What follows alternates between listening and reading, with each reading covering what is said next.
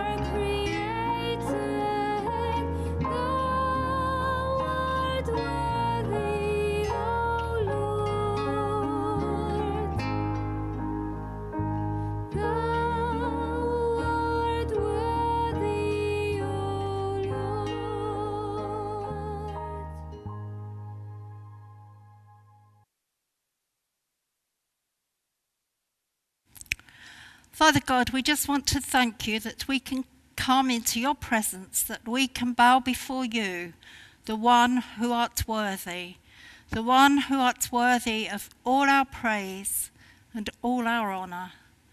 And Lord Jesus, as we meet in this service this morning, we pray that you will accept the worship that we bring before you. Lord Jesus, it may be weak and it may be feeble, but it comes from hearts that love you.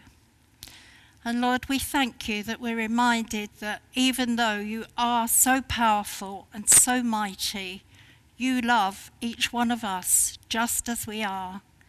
And Lord, that is so amazing. And so we want to come and stand before you, the King of Kings, and bow before you in praise and worship. Amen. And so we sing again, King of Kings, Majesty, Your Majesty, I can but bow before you now.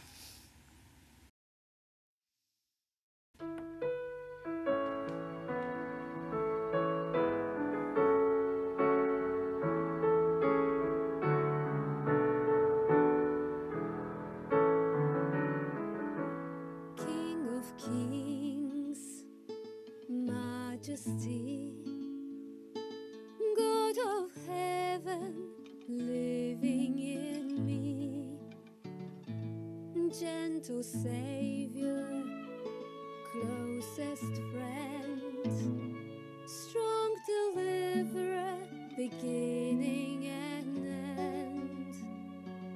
All within me falls at your throne, your Majesty.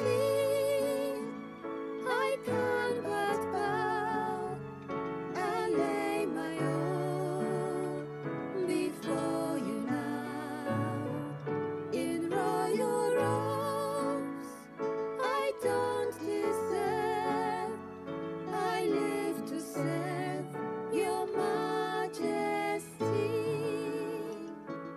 Earth and heaven worship you. God eternal, faithful and true, who bought the nations, ransomed souls, brought this sinner near to your throne. All within me cries out in praise, your Majesty. I can but bow, I lay my all before you now. In royal robes, I don't deserve. I live to serve your Majesty. Your Majesty, I can but bow. I lay my all before you now. In royal robes, I don't deserve. I live to serve your Majesty. I live to serve your Majesty. I live to serve your Majesty.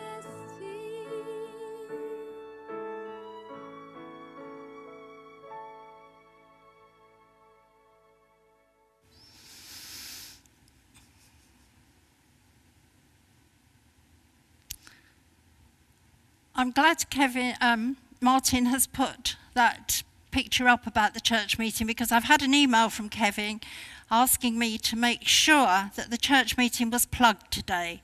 So you've all seen the advert now, and this is just a final reminder that it is at 4 o'clock today on Zoom, and we hope that all of you will be joining us. Right, now I like bags. I have a real tendency to buy bags, and I think I would probably say that I have more bags than I need. Actually, that's not true. I know I have more bags than I need, but I can't resist them. There's just something about it. And I have another one here. Now, I have a habit of, when I go on holiday, of buying a bag. It acts as a souvenir of the place that I've been to, but it also is something practical which I can use, rather than just buy something and put it in a cupboard or a drawer. But on the last holiday that Fiona and I went on, and in case you don't know, Fiona's my daughter, this was back at the end of 2019. Some of you will remember the days when we could just go on holiday and not worry about where we were going or what we were doing. But I made this promise to myself that on this particular holiday, I was not going to buy a bag. I was doing quite well. I got through the first few days and I hadn't bought one. And then it happened. I saw this bag that I really, really liked. But I decided that I wasn't going to buy it. And I must admit, I felt quite smug about it. I'm very good. I didn't buy it. But as the holiday wore on, and I kept seeing this bag around, I thought, it looks so pretty. It's so different. It's really unusual. I really would like that bag. And so, as you may have guessed, I bought it. Now, what I didn't know when I first saw this bag, that there was a story to it. And I'm sure that some of you that are much more travelled than I am will probably know exactly what this bag represents when I show it to you. And there it is. I don't know how well you can see that, but it has 2 rows of very pretty little dolls on it. I'm looking at John at the moment to see if he knows what they are. And he doesn't. Right, okay. These are actually worry dolls. And I discovered that if you put one of these dolls under your pillow every night for a week, all your worries will be gone. Well, you and I know that that's not going to work. These are lovely little dolls. They're just made of either a piece of very stiff cardboard or a little piece of wood wrapped in some material and a very pretty little face drawn on them. But they can't do anything. They're no good. They're pretty useless apart from looking quite pretty. But when I heard,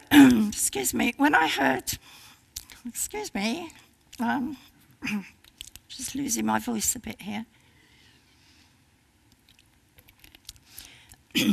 When I heard the story about these dolls, it had 2 effects on me. One was it made me feel quite sad. The reason I felt sad was because there are so many people in so many countries who actually believe these type of things. And they don't know that there is someone who can really help them with their worries. And the other thing it made me feel was it made me feel very happy, because I know that I don't need these little dolls to take away my worries, because I have someone that I can turn to. And that someone is Jesus. There's a verse in Philippians which says, "Don't worry about anything, but pray about everything."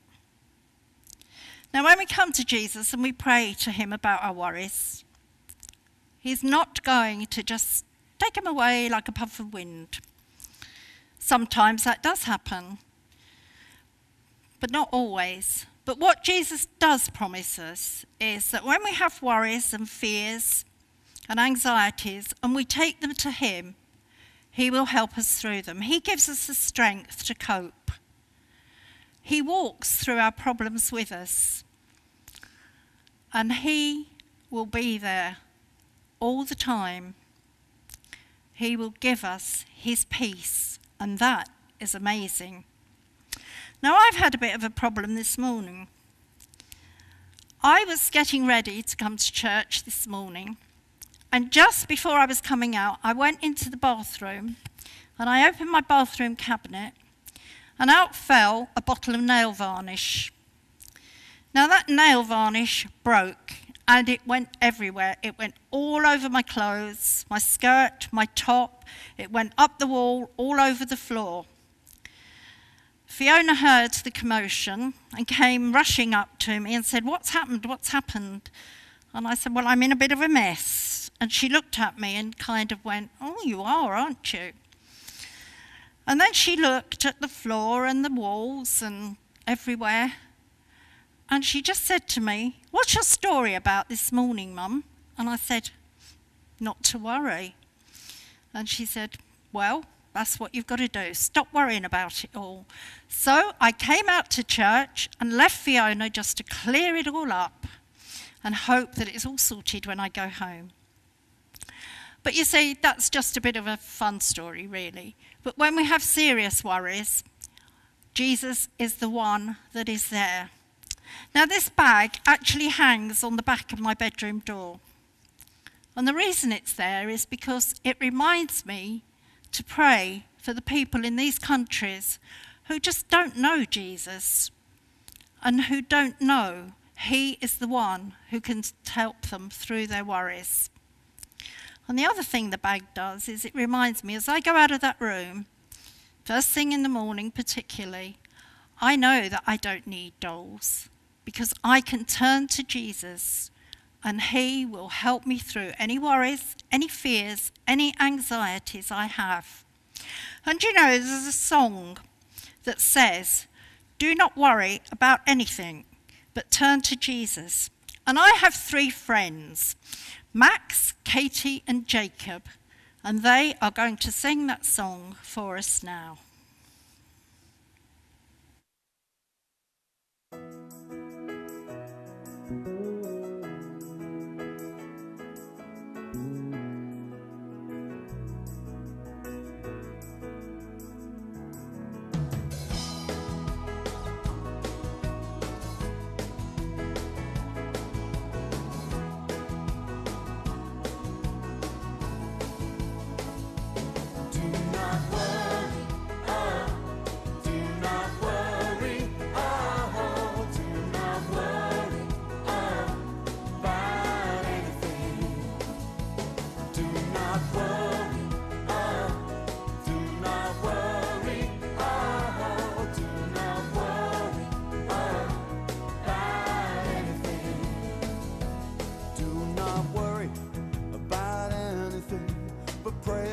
God for everything you need, and when you pray, always give thanks, and the peace of God will keep your mind in Jesus.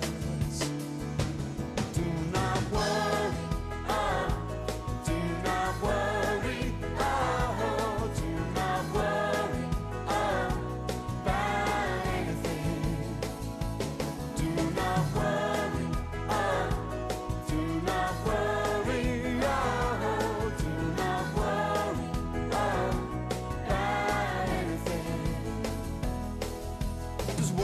Stop bad things happening? No, and it won't help make them go away. Will worry ever help you get better when you're really sick? No way!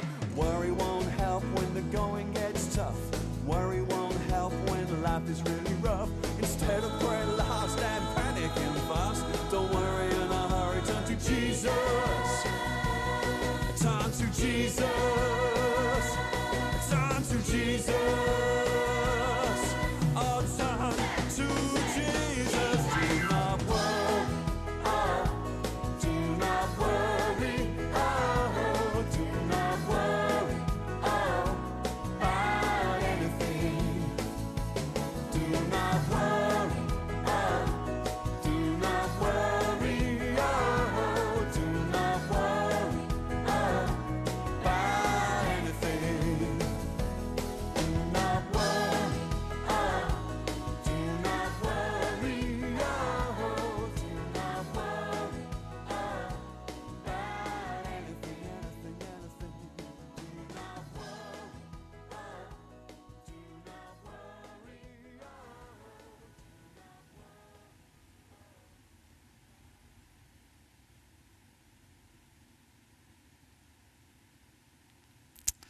Firstly, I'd like to say a big thank you to Doug Hawley for giving permission for us to use that song with puppets this morning.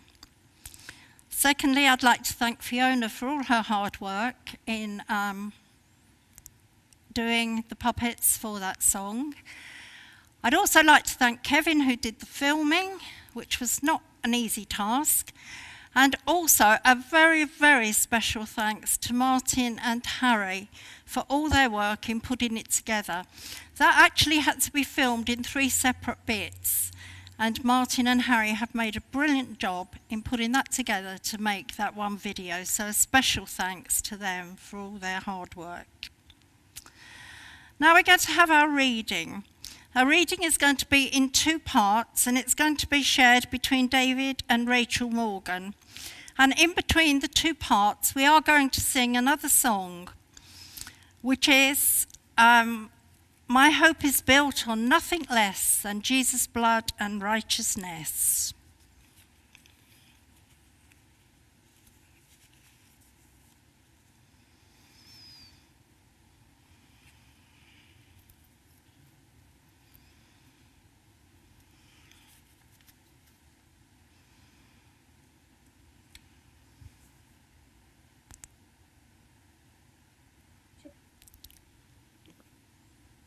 Acts chapter 1, verses 1 to 11.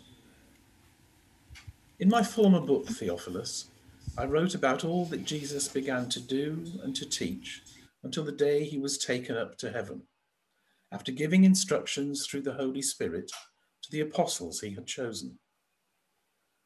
After his suffering, he presented himself to them and gave many convincing proofs that he was alive. He appeared to them over a period of 40 days and spoke about the kingdom of God. On one occasion, while he was eating with them, he gave them this command: "Do not leave Jerusalem, but wait for the gift my Father promised, which you have heard me speak about. For John baptized with water, but in a few days you will be baptized with the Holy Spirit." Then they gathered around him and asked him, "Lord, are you at this time going to restore the kingdom to Israel?" He said to them, "It is not for you to know the times or dates the Father has set by his own authority, but you will receive power when the Holy Spirit comes on you, and you will be my witnesses in Jerusalem and in all Judea and Samaria and to the ends of the earth." After he said this, he was taken up before their very eyes, and a cloud hid him from their sight. They were looking intently up into the sky as he was going, when suddenly 2 men dressed in white stood beside them. "Men of Galilee," they said, "why do you stand here looking into the sky? This same Jesus who has been taken from you into heaven will come back in the same way you have seen him go into heaven."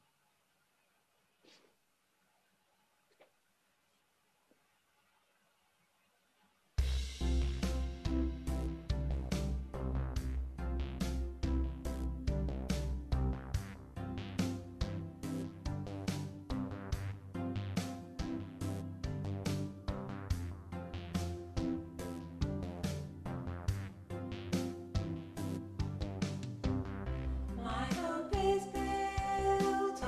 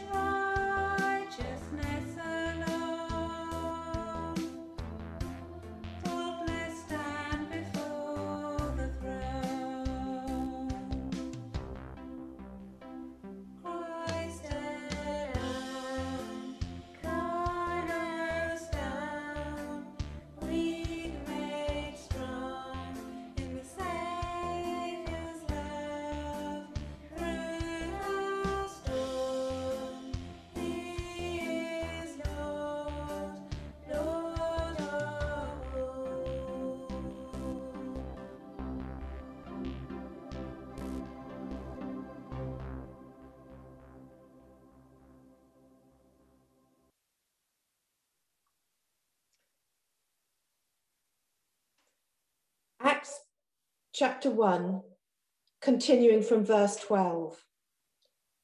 Then the apostles returned to Jerusalem from the hill called the Mount of Olives, a Sabbath day's walk from the city. When they arrived, they went upstairs to the room where they were staying. Those present were Peter, John, James and Andrew, Philip and Thomas, Bartholomew and Matthew, James son of Alphaeus and Simon the Zealot, and Judas son of James. They all joined together constantly in prayer, along with the women and Mary, the mother of Jesus, and with his brothers. In those days, Peter stood up among the believers, a group numbering about 120, and said, "Brothers and sisters, the scripture had to be fulfilled in which the Holy Spirit spoke long ago through David concerning Judas, who served as guide for those who arrested Jesus. He was one of our number and shared our ministry. With the payment he received for his wickedness, Judas bought a field. There he fell headlong, his body burst open, and all his intestines spilled out. Everyone in Jerusalem heard about this, so they called that field in their language Akeldama, that is, field of blood. For, said Peter, it is written in the book of Psalms, may his place be deserted, let there be no one to dwell in it, and may another take his place of leadership. Therefore, it is necessary to choose one of the men who have been with us the whole time the Lord Jesus was living among us, beginning from John's baptism to the time when Jesus was taken up from us. For one of these must become a witness with us of his resurrection. So they nominated 2 men, Joseph, called Barsabas, also known as Justus, and Matthias. Then they prayed, Lord, you know everyone's heart. Show us which of those 2 you have chosen to take over this apostolic ministry, which Judas left to go where he belongs. Then they cast lots, and the lot fell to Matthias. So he was added to the 11 apostles.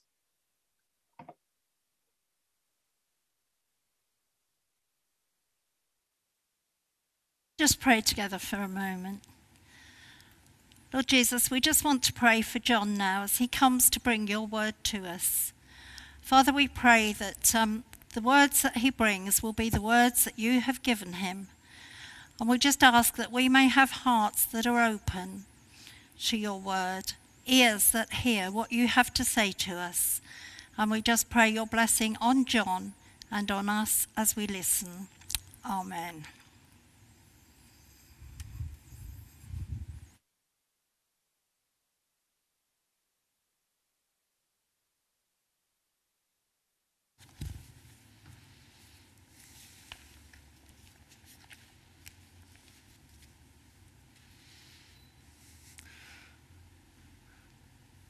Good morning, everyone. Last week we have seen some relaxing of restrictions as we exit from the lockdowns due to coronavirus. Certainly there's been a lot of traffic on the streets and people in the shopping areas. But the government has set out various tests we need to pass before the full release of lockdown can happen. We're in this in-between period where we have some relaxations but also some restrictions. We're also now in the period between Easter and Pentecost. And today I want to look at what happened between Jesus' resurrection on Easter Day and the coming of the Holy Spirit at Pentecost. Why was there a gap of 50 days? Why didn't the Holy Spirit come immediately? We will look at various events which help provide reasons for the gap and things which needed to happen. And as we look, we will jump between the Gospels, and there's also one reference from Paul's letters. Starting at the empty tomb, we read that John believed when he went into the tomb and saw it was empty. But according to Luke, Peter went away wondering what had happened. Jesus needed to appear to his closest followers to show them that he had risen from the dead. But we have him first appearing to Mary in the garden, and she thought he was the gardener, and then the disciples after that. In the afternoon of Easter Day, we read in Luke chapter 24 from verse 13 of the two on the road to Emmaus. Jerusalem's social media was beginning to spread stories, and fake news was beginning to emerge about what had happened. It's not just a 21st century phenomenon. We read in Matthew 28 that the chief priests gave the soldiers money to say the disciples had stolen the body.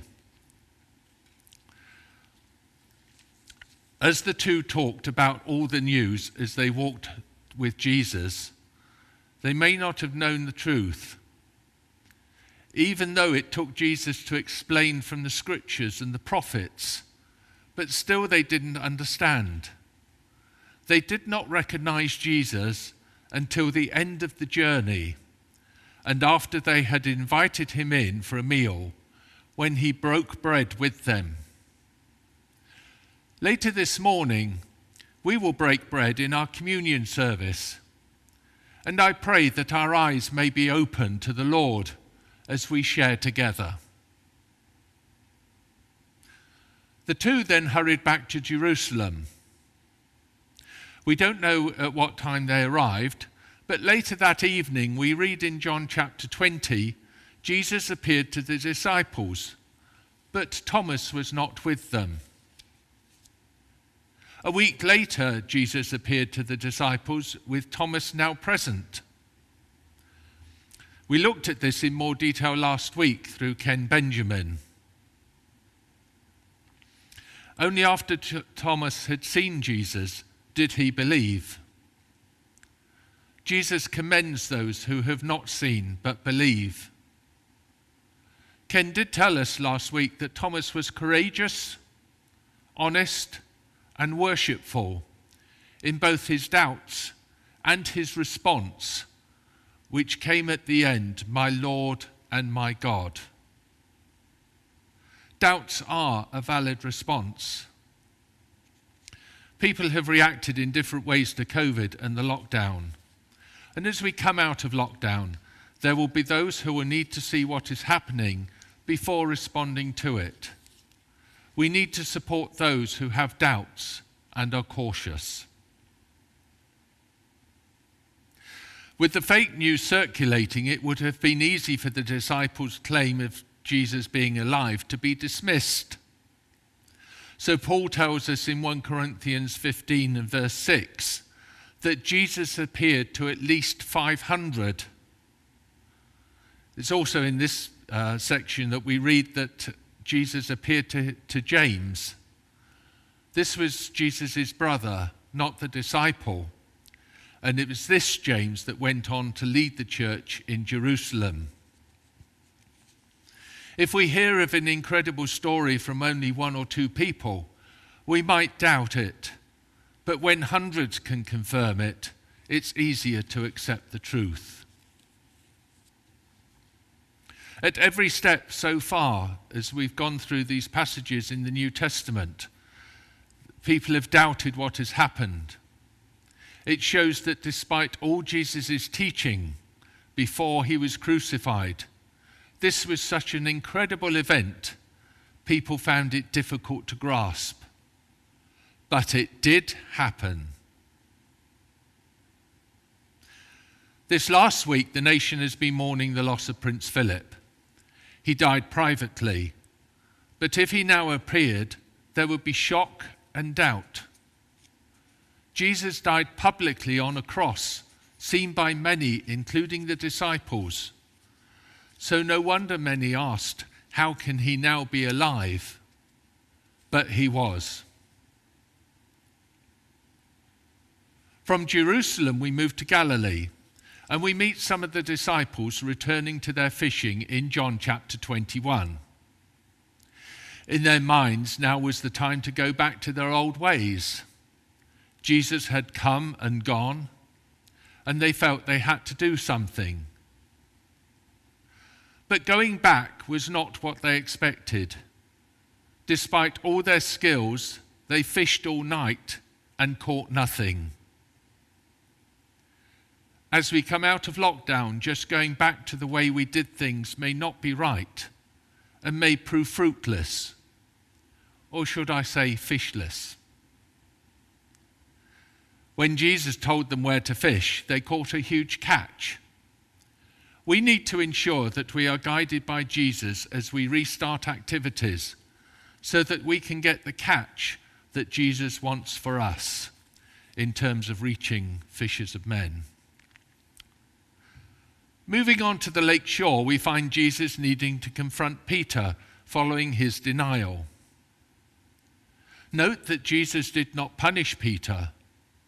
Rather, he got Peter to affirm his love so that the denial is put behind him. Last month, we had Deeper with Dr. John Andrews, and John gave us an excellent session on reconciliation and forgiveness. It was session 5. If you haven't heard it, then I commend it to you. It's available on our website. It helps us understand Jesus' approach to Peter. When you read the passage, you will see that Jesus did not ask for forgiveness from Peter, but asked for his love. Why did Jesus ask Peter 3 times? The superficial answer is that Peter denied Jesus 3 times. But I think it was deeper than that, in that Jesus wanted to ensure that Peter truly put the denial behind him. The first response, Peter said he loved Jesus. The second, he recognized his forgiveness. The third was full reconciliation. Perhaps as we begin to move forwards, we need to reconfess our love for Jesus so that where we have gone wrong in the past, we can come to Jesus and put these things behind us. In our reading in Acts 1 and also in Matthew 28, we are told about the ascension of Jesus. Before he ascends to heaven, we read at the end of Matthew 28 that he gave the Great Commission to the disciples to go into all the world. 3 things I want to draw out from this passage that are often overlooked. Firstly, the disciples came together to worship Jesus in verse 17. Before we go out, we need to come together to witness. We need to come together in Jesus' presence to worship him and then go out in his strength. Secondly, we are told that some still doubted again in verse 17, a recurring theme through all the situations we have looked at this morning. And despite Acts chapter 1 and verse 3, when we are told Jesus came giving many convincing proofs that he was alive. Thirdly, we need to reflect on the enormity of the Great Commission that Jesus gave in verse 19 of Matthew 28. This was to a group of people who had probably been no more than 100 miles from home, Galilee to Jerusalem. But now they are tasked to take the message to the whole world. Until recent years, we have seen the Great Commission as meeting together and witnessing to our local community as a church and sending out or supporting a few people who have gone overseas to serve the Lord. Now with technology, we're beginning to understand that we can reach the whole world through our services and other online activities. Do we need to be reminded of the commission we inherit as we move into new situations out of lockdown? Jesus departs, but still no Holy Spirit. Looking in Acts chapter 1, which we read together, It tells us that the ascension of Jesus took place after 40 days. In the second half of the chapter, we read of the need to appoint another apostle to take the place of Judas Iscariot. After all, with the whole world to reach, a full team is needed. We've been able to carry out a deacon's election in the lockdown. And this passage in Acts speaks of needing to ensure all leadership roles are filled so that the load is shared. This doesn't only apply to deacons, but to all roles in the church as we seek to reach people in various ways. As we come out of lockdown, where can you start to help serve within the church?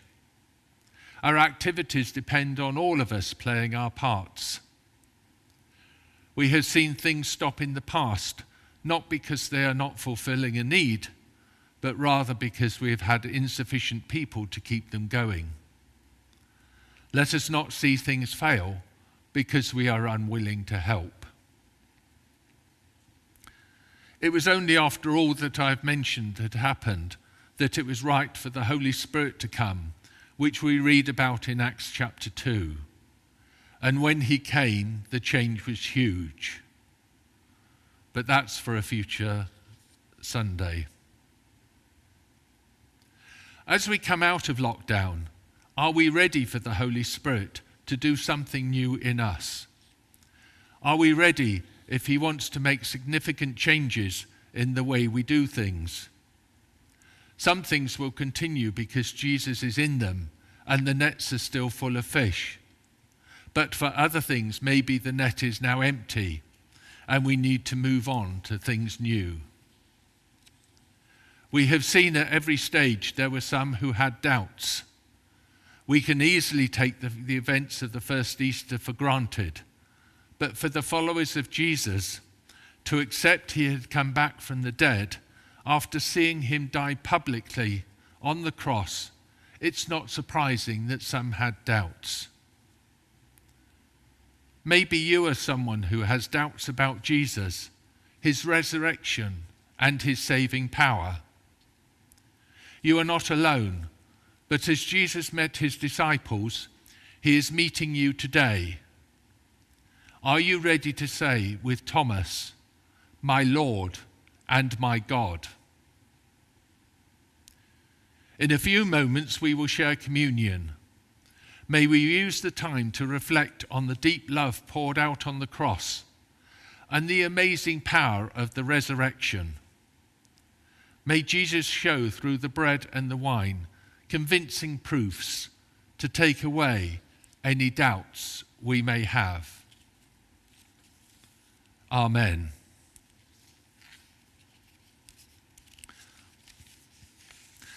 And we will now sing, as we come to communion, "Behold the Lamb."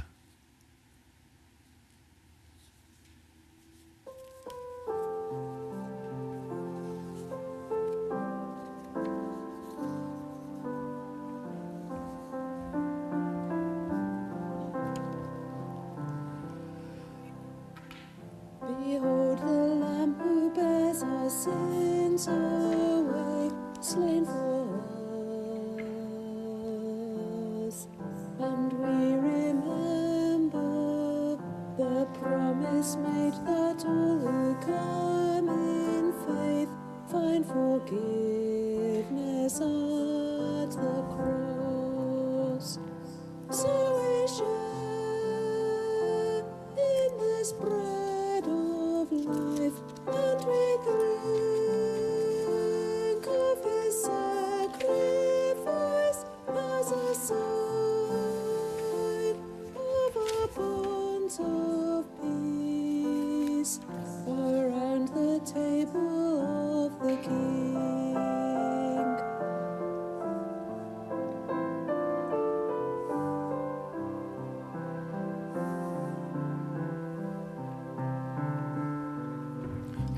The body of our Saviour, Jesus Christ, torn for you. Eat and remember the wounds that healed, the death that brings us life. Christ to make us one. So we share in this bread of life, and we drink of his sacrifice as a sign of our bonds of love around the table of the King.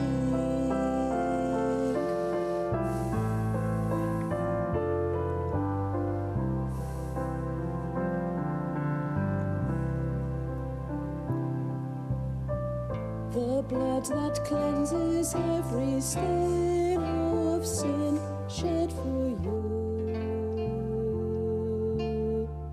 Drink and remember, he drained death's cup that all may enter in to receive the life of God. So we share in this bread of life, and we drink of his sacrifice as a sign of our bonds of grace around the table of the King.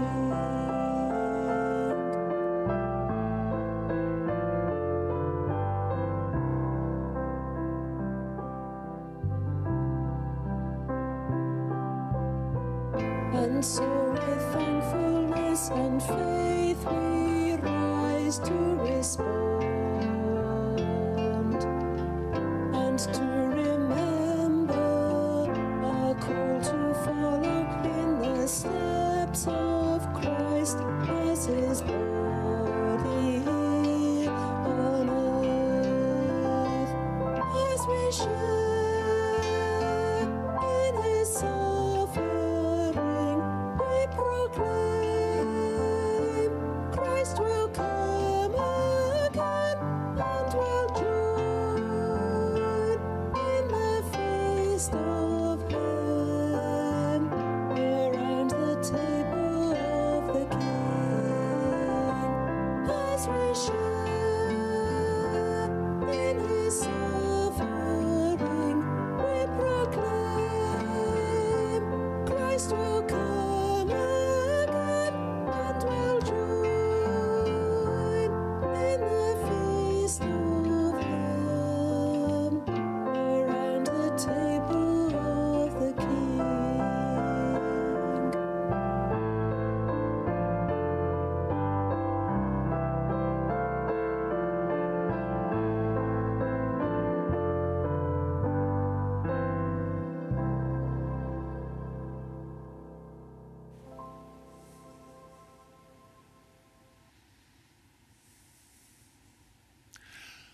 We come to communion. As we gather around the Lord's table, all are welcome, including those of you who have doubts but want to meet Jesus. This is not a secret service. However, Jesus gave the model to his disciples to remember him. So in taking the bread and the wine, we are remembering Jesus' sacrifice on the cross in our place. Let's read what Paul wrote about the communion service in Corinthians. For I received from the Lord what I also passed on to you.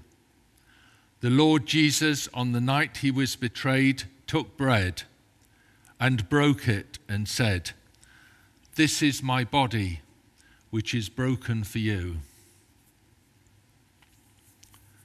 In the same way, after supper, he took the cup, saying, "This cup is the new covenant in my blood. Do this whenever you drink it in remembrance of me. For whenever you eat this bread or drink this cup, you proclaim the Lord's death until he comes." We'll now have time to reflect and examine ourselves in quiet.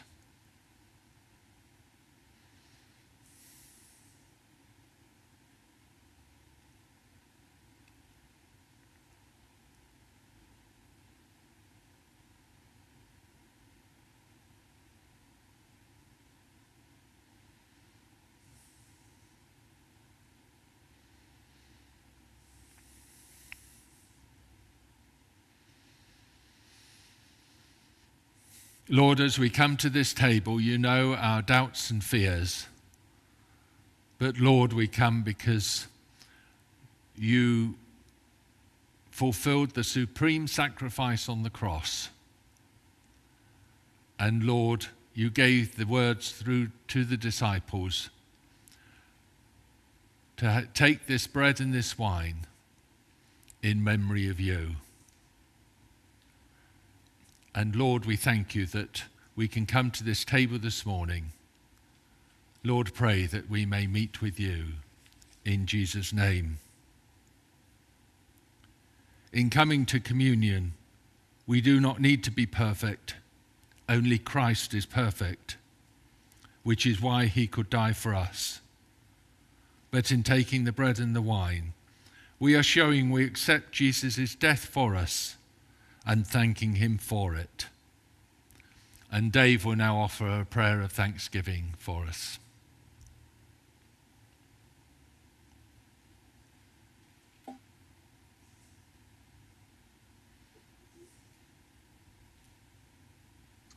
Let us pray. Loving Heavenly Father, it's been a strange week. Well, it's been a strange year. But this past week has been different again with the passing of Prince Philip and the impact that that has had on our nation, on us as individuals, and especially on the royal family that have lost a beloved husband, father, grandfather, and great-grandfather. This reminds us, as if we needed reminding, that in our local, physical, human world, almost nothing stays the same or remains unchanged. Family, friends, relationships come and go.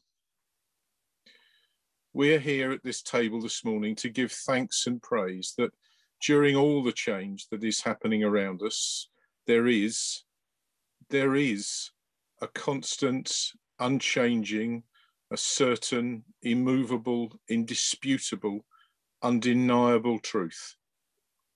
The truth that Jesus died on a cross for each and every one of us and rose again to forgive our sins and give us everlasting life.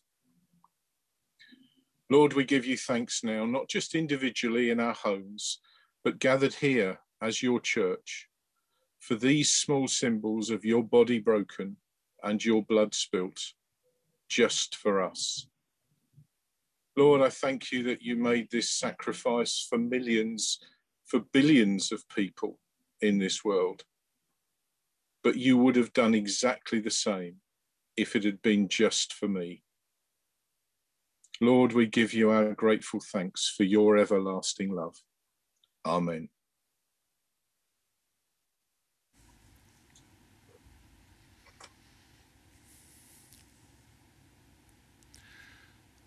Taking the bread, Jesus broke it and said, "This is my body broken for you. Do this in remembrance of me." As we take the bread, may we see Jesus as he did, showed Jesus as he did on the road to Emmaus for the two who were there.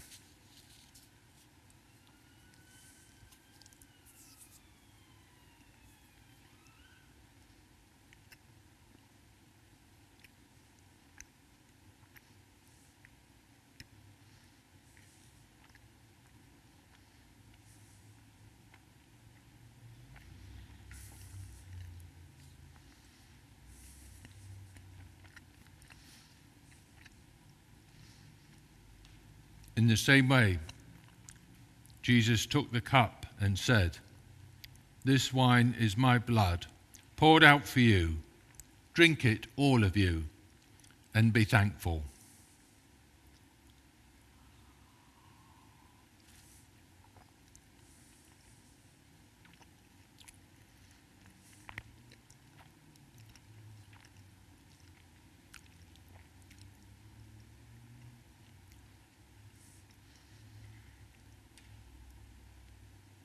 Lord, we thank you that you have given us this meal.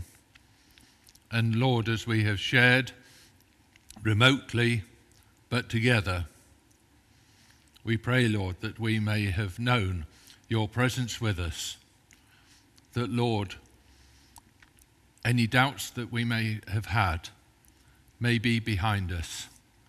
And Lord, we can trust in you for the future, whatever that may hold. Lord, we worship you, our Lord and our Saviour, our risen King. Amen.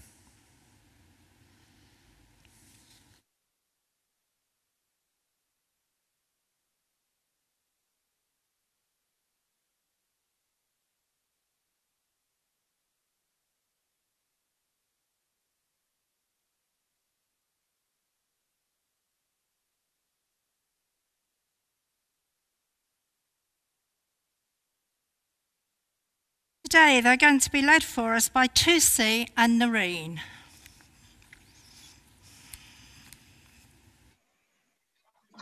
Okay.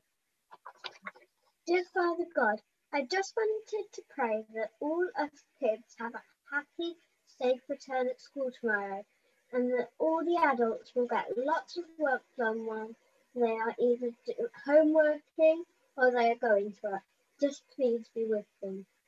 Also, I wanted to ask for forgiveness for anything we might have done to upset you. And I also want to pray for Claire Holden to feel better after her vaccine. And Nick,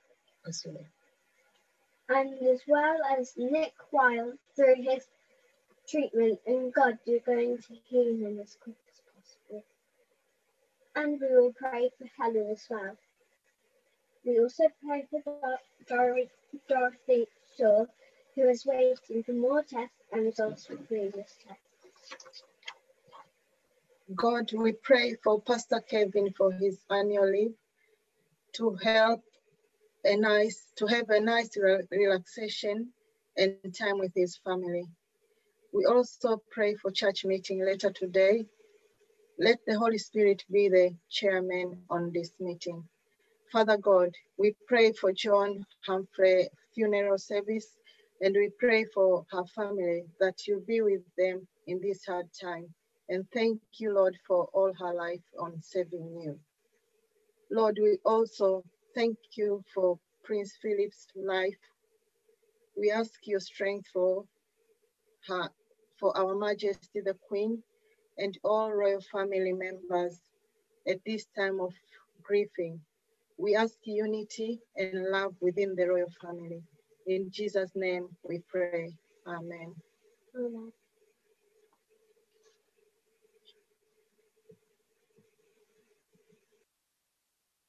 Tusi and Noreen. And now we come to our final hymn, and we're going to go out with a hymn of praise. Crown him with many crowns, the Lamb upon his throne.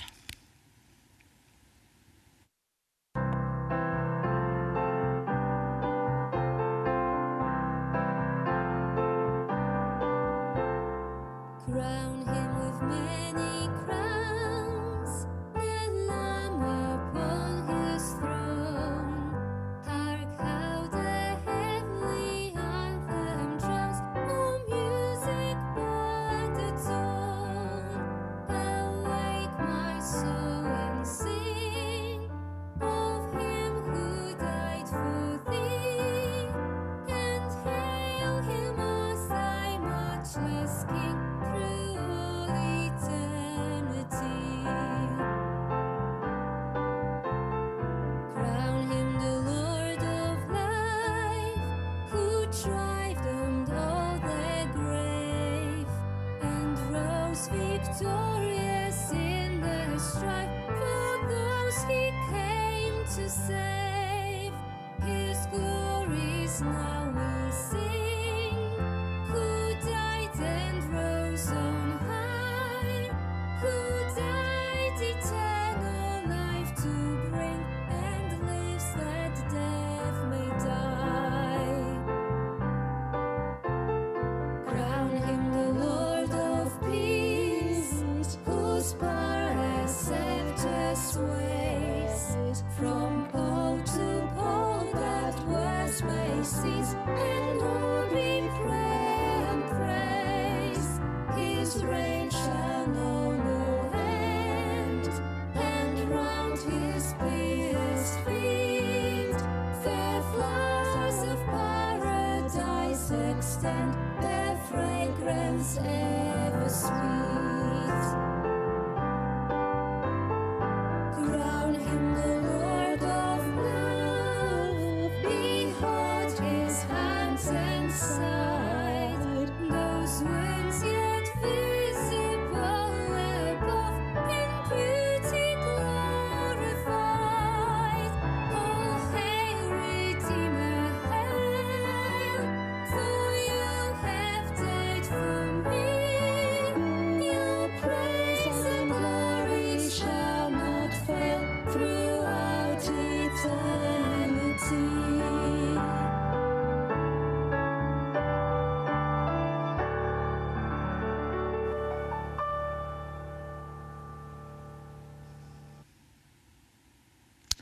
And a final blessing as this service comes to a close. May the Christ who walks with wounded feet walk with us on the road. May the Christ who serves with wounded hands stretch out our hands to serve. And may the Christ who loves with the wounded heart open our hearts to love one another. Amen.